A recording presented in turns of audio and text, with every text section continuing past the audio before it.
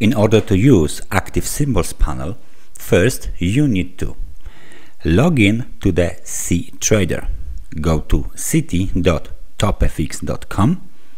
log in, and then switch on active symbols panel. You can do it by clicking here on the active symbols panel. When you click on it, this menu here will appear on your right hand side. From the top we have the tabs of symbol, depth of the market tab, calendar tab, auto chartist tab, news tab. If you go to the symbol tab, we can see the particular market.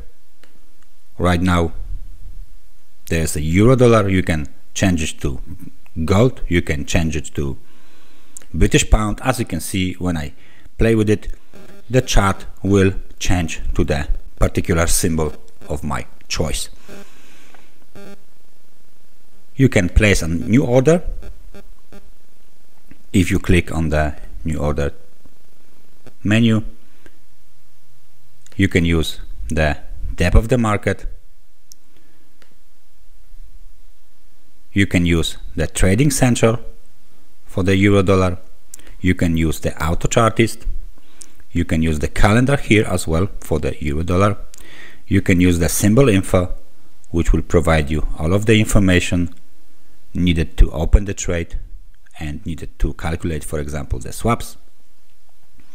What's the inverted rate of the particular symbol? In our situation, this is USD to the GDP, American dollar to the British pound.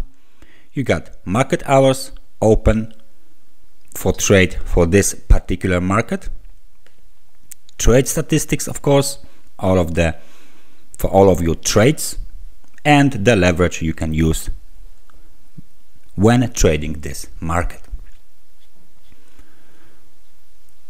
Next up is the depth of the market. Basically, you need to know what to do in order to trade using the depth of the market. Please refer to the other video where the depth of the market was clearly explained.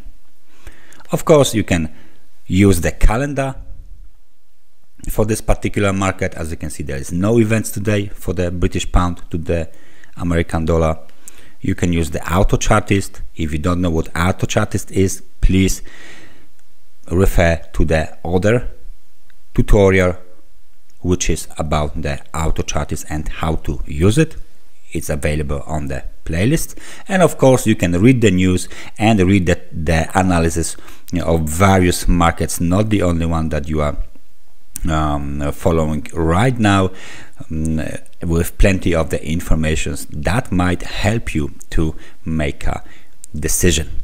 So that's the active symbols panel review and the ways that you can use it in your trading.